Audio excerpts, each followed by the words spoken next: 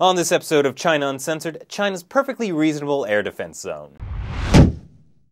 Hi, welcome to China Uncensored. I'm your host, Chris Chappell. Ladies and gentlemen, and Wu Maos, I have a very important announcement to make. During my scholarly research that I love to do so much, I came across a map that shows that the eastern portion of Canada clearly belongs to me.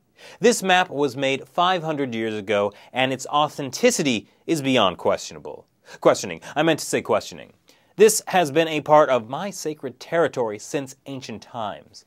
That's why, as of 10 o'clock local time, 2 o'clock GMT, I'm establishing an air defense identification zone over the region. Any aircraft entering my airspace without properly identifying itself will be shot down. And let me just get ahead of my critics out there. The sudden appearance of this map has nothing to do with recently discovered untapped reserves of poutine in Quebec. That's why I'm taking China's side on their air defense identification zone that they just put up around a huge chunk of the East China Sea. But just because it's a little close to South Korea and Japan, the China haters out there are all up in arms. Japan is mad because the ADIZ just happens to include the Diaoyu-Islands, islands Japan erroneously calls the Senkaku Islands and claims as their own. Well, let me tell you, that sounds like Senkaku to me. Why? Because there's an old map from the Ming Dynasty that says they were a part of China. And everyone knows you have to listen to what old maps say.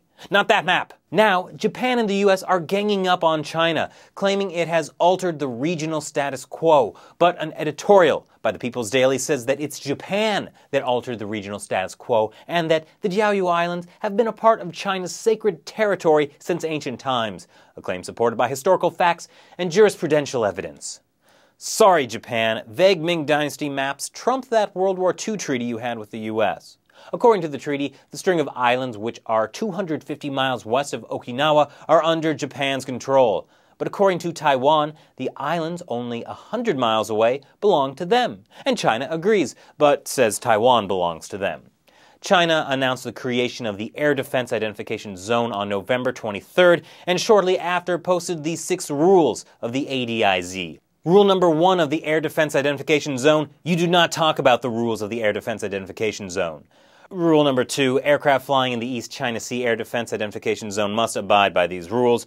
Rule number 3 is the Air Force will adopt defensive emergency measures if you don't follow the rules. So watch out, Japan, your days are numbered.